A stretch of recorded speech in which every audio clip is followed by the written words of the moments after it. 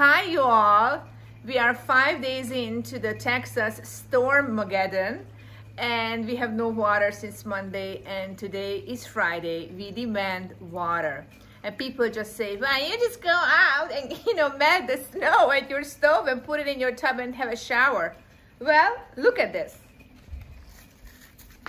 What kind of snow is this that doesn't melt? You see this? It doesn't melt, it burns, my friends. This is some nuclear snow that I never seen in my life. It does not drop nor melt, it burns. That's what the Texas snow is. So guess what? We cannot melt it too much.